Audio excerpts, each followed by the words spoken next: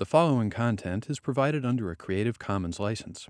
Your support will help MIT OpenCourseware continue to offer high-quality educational resources for free. To make a donation or view additional materials from hundreds of MIT courses, visit MIT OpenCourseware at ocw.mit.edu.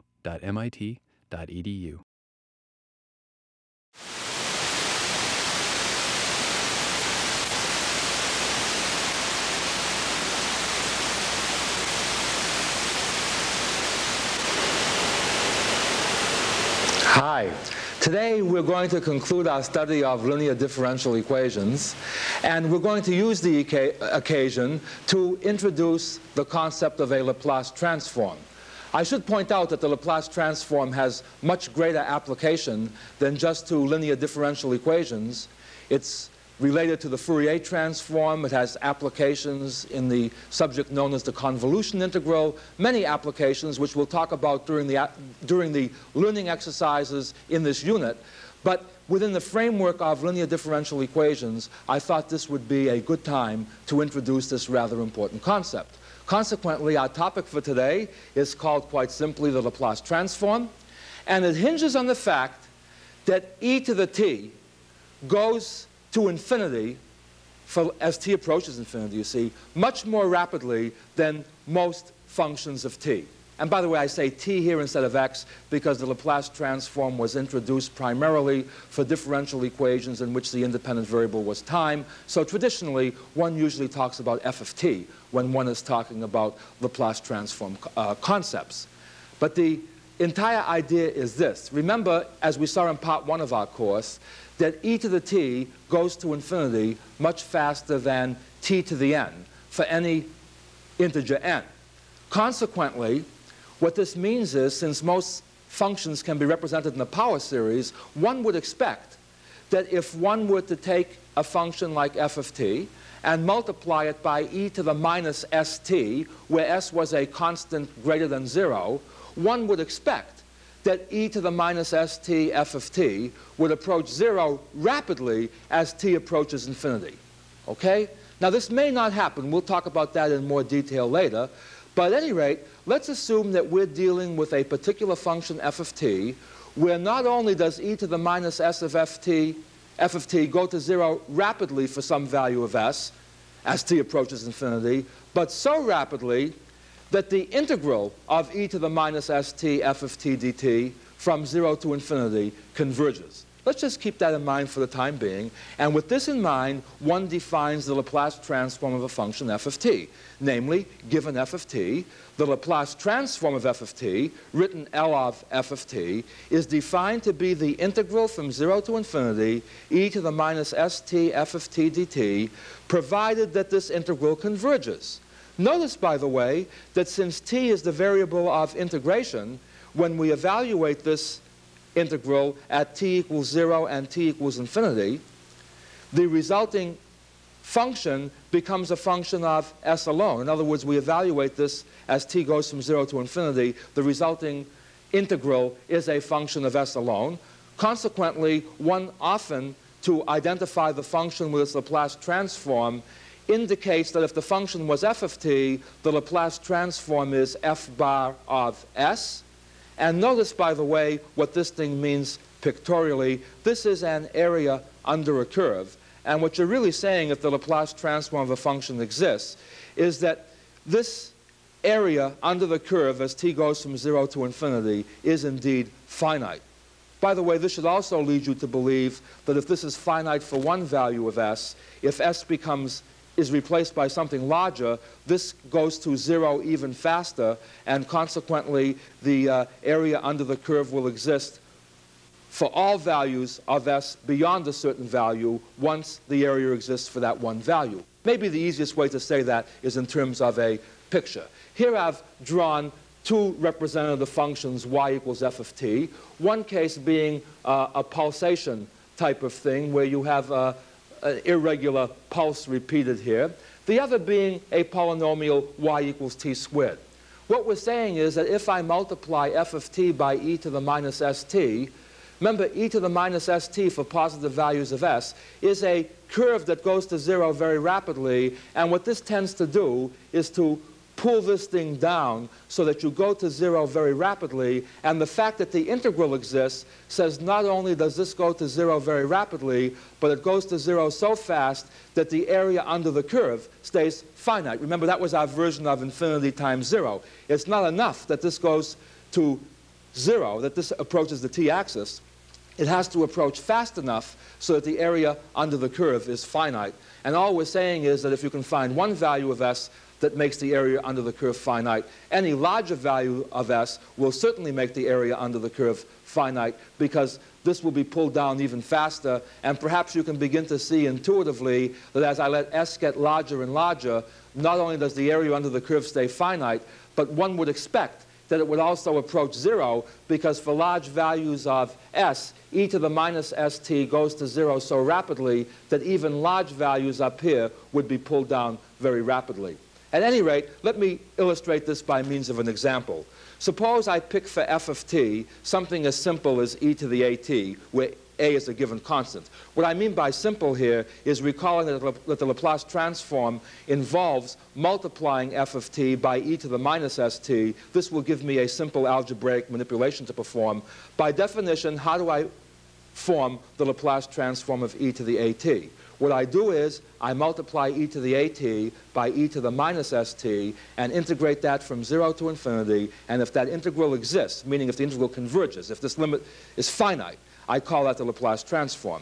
At any rate, just substituting in here then, f of t becomes e to the at. This says integral from 0 to infinity e to the a minus s times t power dt. Since a and s are constants, the integral e to the a minus s t comes out to be 1 over a minus s, e to the a minus st, evaluated as t goes from 0 to infinity. Now, the key point to notice here is that as soon as s is greater than a, this gives me a negative exponent as soon as s is greater than a. Consequently, as t goes to infinity, this essentially behaves like 1 over e to the infinity, which is 0. In other words, once s is greater than a, the upper limit drops out. My lower limit would just be e to the 0, you see, and I'm subtracting that. At any rate, to make a long story short and to summarize what we're saying, simply observe that if s is greater than 0, the limit as t approaches infinity, e to the a minus st is 0, and that therefore the Laplace transform of e to the at is simply 1 over s minus a, provided s is greater than a. In other words, again, just looking back here, see, I subtract the lower limit. When t is 0, this is 1, but I'm subtracting it, makes it minus 1, and minus 1 over a minus s is the same as 1 over s minus a. To state this then in other words, if f of t is e to the at, f bar of s is 1 over s minus a, where the domain of f bar is a set of all s such that s is greater than a. And what does this mean geometrically? This is the area under the curve e to the minus st, e to the at, as t goes from 0 to infinity. That area will be finite as soon as s is greater than a. By way of illustration, if I replace a by 2, what we're saying is that the Laplace transform of e to the 2t is 1 over s minus 2. Notice that nice polynomial quotient idea, the rather simple expression, 1 over s minus 2 if s is greater than 2. If we replace a by minus 3, and use this recipe, we have that the Laplace transform of e to the minus 3t is 1 over s minus minus 3, 1 over s plus 3, where s must be greater than minus 3. Notice also here that by the comparison test, so to speak, remember the same comparison test that we use for infinite series, if the magnitude of f of t is less than some constant c times e to the at power for all values of t, then the integral from 0 to infinity, e to the minus st f of t dt, must also converge. In other words, we already know that this integral converges, shall we say, if the integrand were e to the at, right? Therefore, we're saying it'll converge if you multiply that by a constant, because convergence isn't affected by multiplying by a constant. Consequently, if in magnitude the integrand that we're investigating is smaller than this in magnitude, it must also have a Laplace transform, that this thing here must converge. Now, because this is so obvious and so important, one defines a function with this property to have a very special name. Namely, the function f of t is said to have exponential order if and only if there exists constant c and a such that the magnitude of f of t is less than c e to the at for t, all t greater than 0.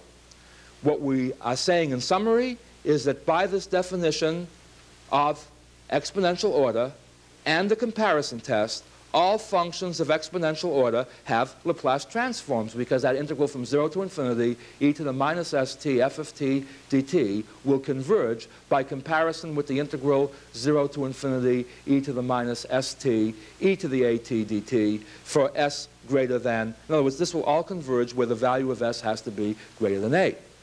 Now, the idea is, what's so important about functions of exponential order? Why do I stress these? And the answer is that in terms of linear differential equations with constant coefficients, the functions that we tend to deal with all have exponential order. In other words, they will all have Laplace transforms. For example, e to the at, trivially, is a function that has exponential order. That was our model for the definition. In fact, e to the at is 1 e to the at. Simply take a to be a and c to be 1, and we have the criterion for exponential order being obeyed. The sine of at, where a is any constant, has exponential order. Why? Because the magnitude of sine at is certainly no greater than 1, and 1 is certainly no greater than e to the t for any positive value of t. See, e to the 0 is already 1. Therefore, sine at is less than 1 e to the 1t if t is greater than 0. So sine at has exponential order. Finally, we dealt with polynomials t to the n, where n was a positive integer. And in part 1 of our course, either using L'Hopital's rule or power series or what have you, we showed that for any fixed positive integer n, t to the n times e to the minus t went to 0 in the limit as t went to infinity. Consequently, for large values of t, the magnitude of t to the n is less than e to the t. I'll leave the details out here. I'm just trying to illustrate what's going on. The important point is that the usual functions encountered in linear differential equations with constant coefficients have Laplace transforms. And I would like to make a couple of notes about this thing. One I've already said, but I'd like to reinforce it. What we've already seen is that if f has exponential order, f bar of s, the Laplace transform of s, must be less than or equal to the Laplace transform of e to the, well, a constant times e to the at, but that the Laplace transform of e to the at is 1 over s minus a, so the Laplace transform of f of t, if f has exponential order, can be no bigger than c over s minus a. Since c is a constant and a is a constant, as s goes to infinity, f bar of s goes to 0. In other words, for sufficiently large values of s, the Laplace transform, which names an area under a curve, goes to 0, meaning, as we would expect, the area under the curve does go to 0 as s increases without bound. What that means in particular, you see, is that not any function can be a Laplace transform of something. You see, in particular, this says that for f bar to be the Laplace transform of something, f bar of s must go to 0 as s goes to infinity. For example, if I were to write down f bar of s to be s over s minus 1, or s plus 1 even. F bar of s is s over s plus 1. Notice that the limit of f bar of s as s goes to infinity is 1. Consequently, this f bar cannot be the Laplace transform of any function, at least of exponential order, because we've already seen that the Laplace transform of a function, at least of exponential order, must go to 0 as s goes to infinity. Okay? So not every function can be a Laplace transform of something. And secondly, not every function has exponential order. It may be true, as we just showed, that every function that we're dealing with when we're dealing with linear differential equations with constant coefficients, or most functions that we're dealing with linear differential equations with constant coefficients, are functions of exponential order. Not all functions have exponential order. For example, e to the t squared does not have exponential order. Not order. Since, notice that e to the t squared divided by c e to the at would be 1 over c, e to the t squared minus at, which is t times t minus a. And notice now that if t is greater than a, this exponent will be positive, and as t goes to infinity, you see once t is greater than a, this thing increases without bound, and consequently, since c is a constant, you essentially have infinity divided by a non-zero constant. So you have what? That e to the t squared over c e to the at goes to infinity as t approaches infinity. In particular, this says that e to the t squared dwarfs c e to the at for large values of t. In other words, in particular, you cannot have that e to the t squared is less than some constant times e to the at. Now, the question that comes up is, what's so important now about the Laplace transform in terms of linear differential equations? And the answer is that the Laplace transform, amazingly enough, has properties of linearity. What do you mean by properties of linearity? You mean what? That for a function to be linear, L of a sum must be the sum of the L's, and L of a constant times something must be the constant times L of something. Well, look at, when you're dealing with integrals, the given two definite integrals which exist, the sum of the integrals is the integral of the sum. The integral of a constant times an integrand is a constant times the integral of the integrand itself. In other words, sparing you the details because they follow right from the definition. And that is assuming that f and g have Laplace transforms. In other words, that improper integral from 0 to infinity, e to the minus st f of t dt, converges. Then what's true is that L of f plus g is L of f plus L of g, and L of c times f is c times L of f. See, the linearity properties. Now, how does that help us, and why does that give us a hint that there will be some usage of the Laplace transform in solving linear differential equations with constant coefficients? Well, perhaps the best way to see this is by means of an illustration. Let's assume that we're given that y is a twice differentiable function of t, and that y double prime plus 2ay prime plus by, where a and b are constants, is some function f of t. The idea is this. I simply take the Laplace transform of both sides. See? By linearity, since the Laplace transform is a linear function, a linear operator, L of y double prime plus 2ay prime plus by is simply L of y double prime plus 2a L of y prime plus b L of y. And the Laplace transform of f of t, assuming that f of t has a Laplace transform, and in particular, if f of t happens to be a function of exponential order, we've already seen that it will have a Laplace transform. All we're saying is, let's call the Laplace transform of f of t, as usual, f bar of s. And now what we have is an equation involving the Laplace transform of y, the Laplace transform of y prime, the Laplace transform of y double prime, in terms of f bar of s. If somehow we could manipulate this to solve for L of y, in other words, if we could find what the Laplace transform of y was in terms of s, maybe we could then invert, so to speak, and find out what the function itself must have been. In other words, the idea of inverse functions comes up the same way here as it comes up every place. Namely, starting with a function that maps x into y, one often says, if I know what y is, can I determine what x must have been? And that's why one-to-oneness is so important. In other words, if it turns out that the Laplace transform is one-to-one, once I know the Laplace transform, I essentially know the function, because if two different functions can't have the same Laplace transform, and by the way, as a finale for today's lecture, we will show that this is essentially the case, that the Laplace transform is one-to-one, and what I mean by essentially will be pointed out in the learning exercises, but don't worry about that now. The idea is simply this. Suppose there was some way of expressing L of y prime and L of y double prime in terms of L of y. I could then solve the resulting equation for L of y in terms of s. Having a table of Laplace transforms, I could then locate what that function of s is the Laplace transform of, and then invert this to find what my y must have been. The problem is, how do I know that I can express L of y prime, L of y double prime, L of y triple prime. I'm only going up to the second derivative in terms of our usual convention of illustrating everything by second order equations, even though the results hold for higher orders. The question, though, is how do we know that we can express these Laplace transforms in terms of the Laplace transform of y itself? And this brings up the second reason why that factor e to the minus st as a multiplying factor is so important.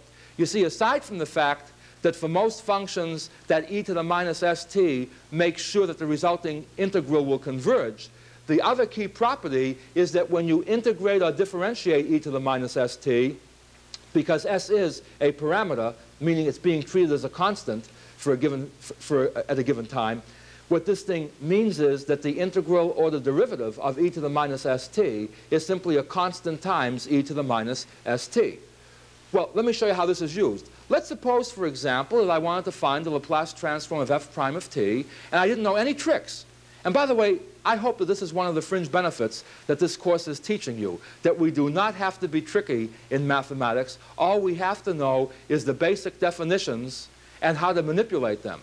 I do admit that it is a stroke of genius sometimes in inventing the basic definition that we're going to use. For example, it's my own belief that it's a lot easier to use the Laplace transform than it was to have invented the concept in the first place. But once I've defined what the Laplace transform is, what happens here is very simple. Namely, by definition, what is the Laplace transform of f prime of t? I simply multiply f prime of t by e to the minus st and integrate that from 0 to infinity, and if that integral converges, then the Laplace transform exists.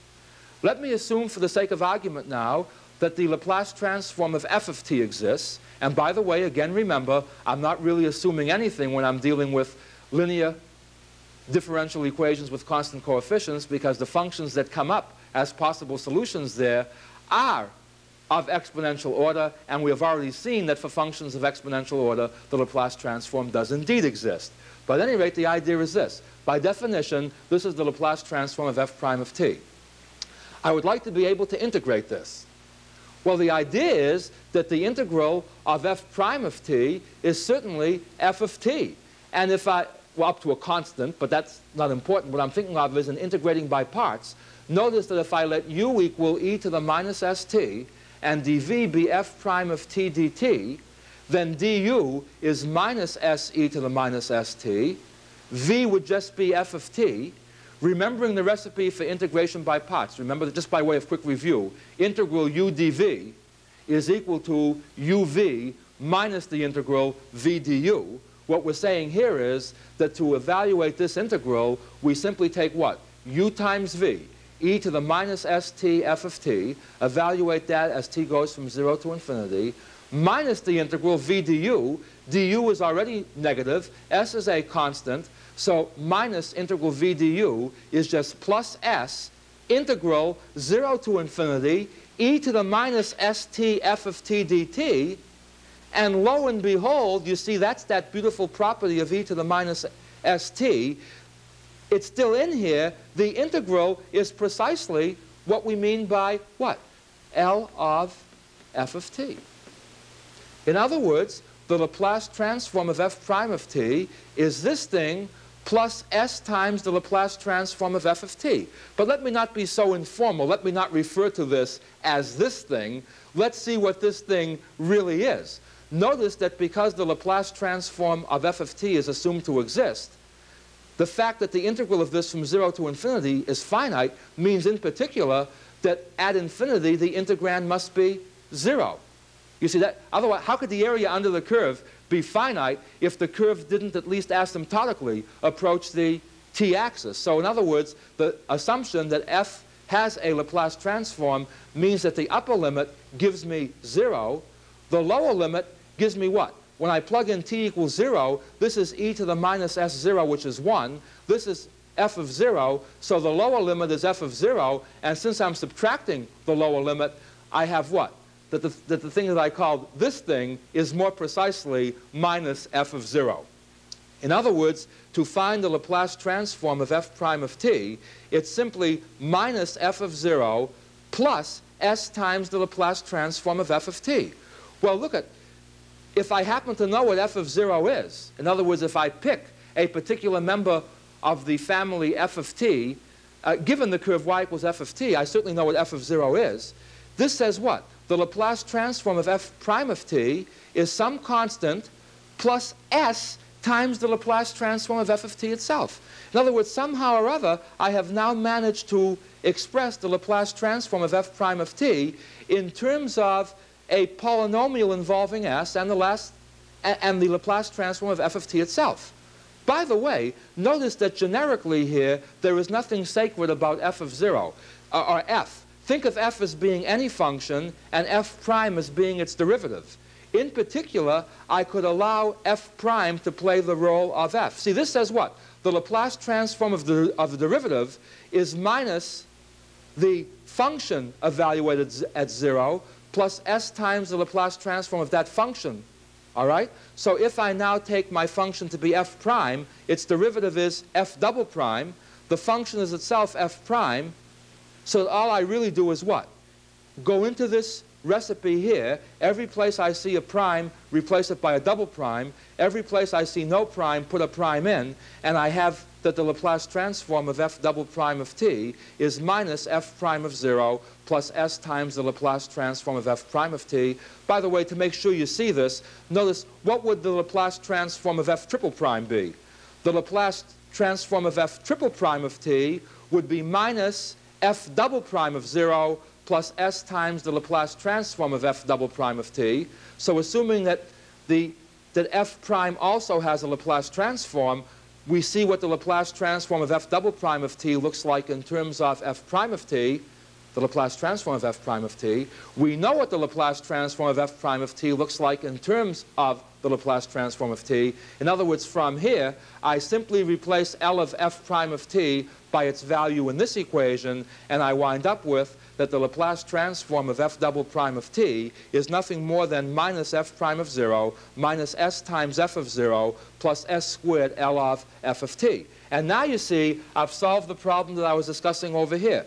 Namely, once I know what y of 0 is, I'm using, by the way, don't confuse the f here with the f here. That's an unfortunate choice which I've just noticed. The f that I'm referring to here names the function whose Laplace transform I'm trying to find.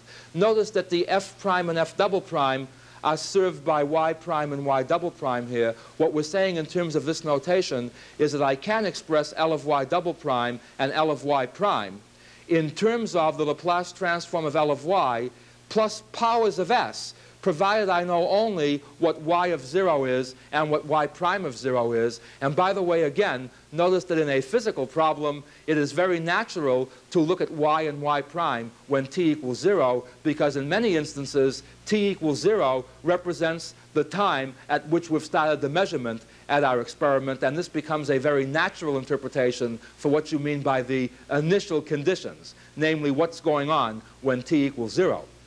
At any rate, we are now in a position to apply our results to an actual linear differential equation with constant coefficients, given initial conditions as to what's happening at 0 in terms of the y-coordinate and the y-prime coordinate, etc. In other words, as an application to linear differential equations with constant coefficients, suppose we want to solve, meaning what? Find what function y is of t if y double prime minus 4y prime plus 3y equals e to the 2t, given that my initial conditions, namely when t is 0, y is going to be 0, and y prime is going to be 1.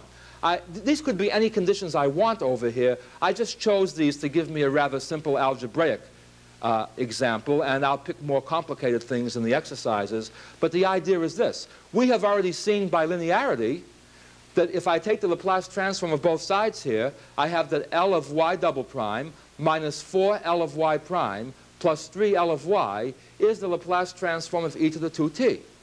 Now, we just saw right over here that the Laplace transform of y double prime is minus y prime evaluated at 0 minus sy of 0 plus s squared L of y.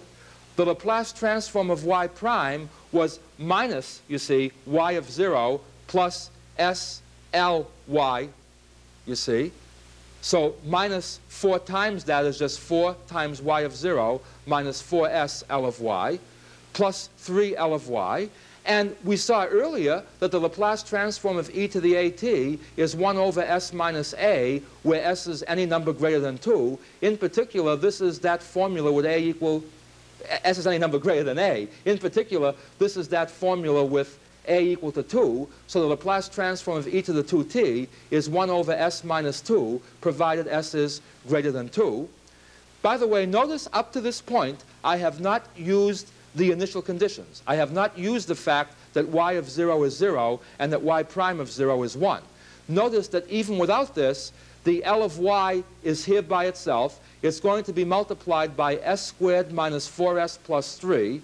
These terms can go over onto the other side of the equation. I will get a function of s alone. I then divide through by s squared minus 4s plus 3.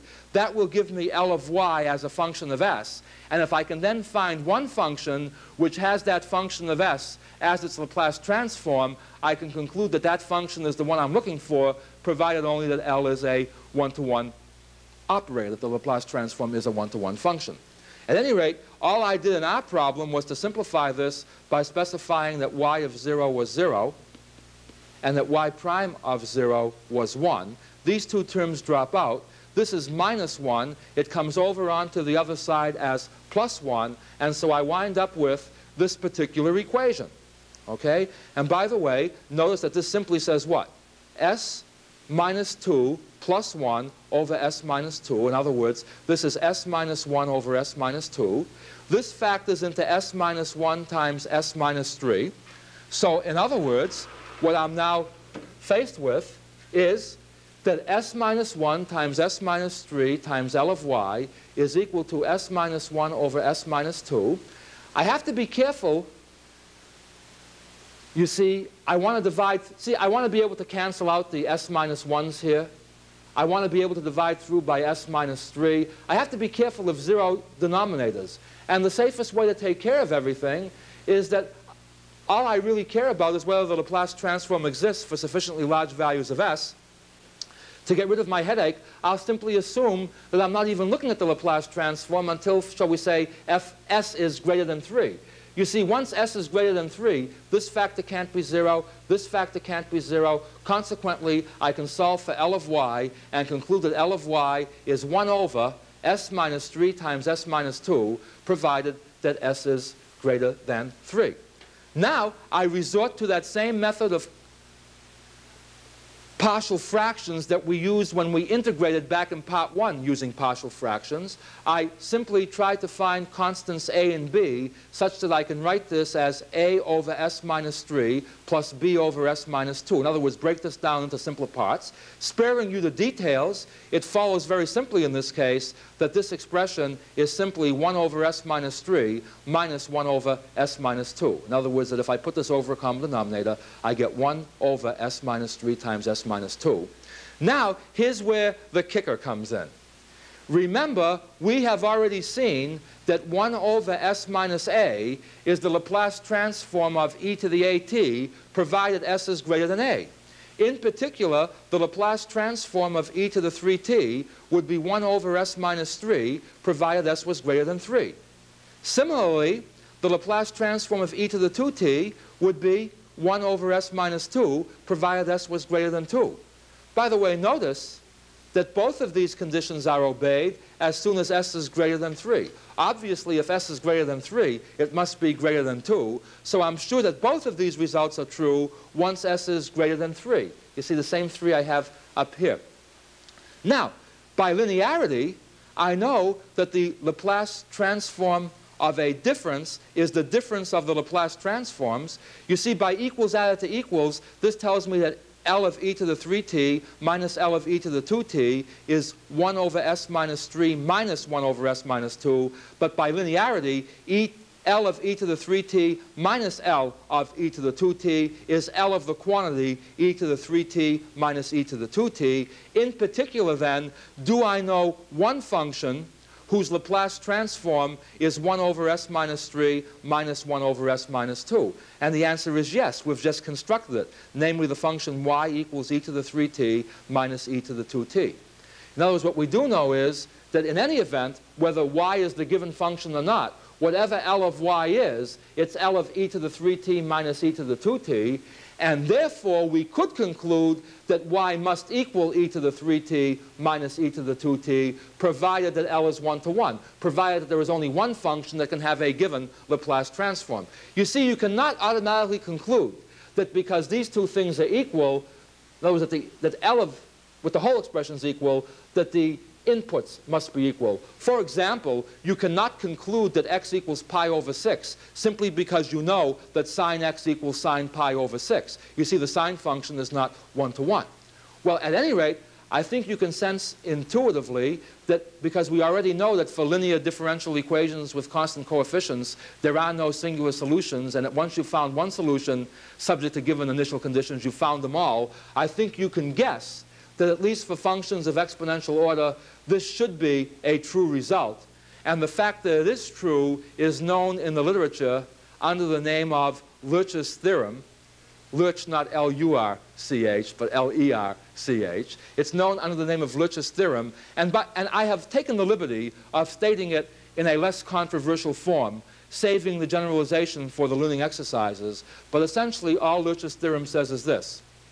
If f and g are continuous and of exponential order, okay, then if the Laplace transform of f equals the Laplace transform of g for all sufficiently large values of s, in other words, if beyond a certain s, f bar of s equals g bar of s, in other words, f and g have the same Laplace transform, then f and g must be identical.